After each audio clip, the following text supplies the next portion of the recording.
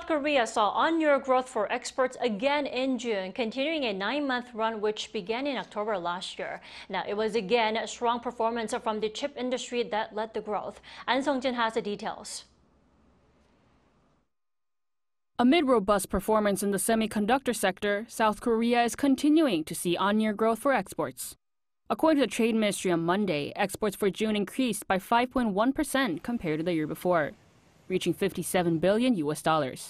That's the 9th straight month for on-year growth to be recorded. It's largely attributed to a strong performance by the chip industry, with the country's largest export item seeing a record high figure of $13.4 billion, up more than 50% on-year. Higher memory chip prices and demand from server-centered industries pulled up the growth. All 4 IT products out of 15 major export items, which also includes displays and computers, saw an on-year rise.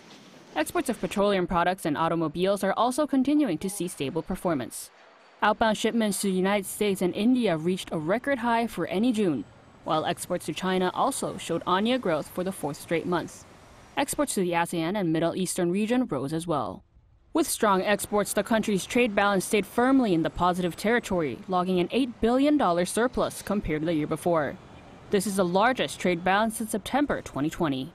On the back of continuing positive monthly exports, outbound shipments for the first half of 2024 also rose by nearly 10%.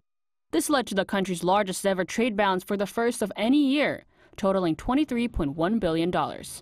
Robust exports of hybrid vehicles also pushed auto exports to a record high figure for the same period. The government pledged further strong export date for the second half of the year, saying it will respond to risk factors and continuously monitor export circumstances to reduce negative external factors. Ahn Sung-jin, Arirang News.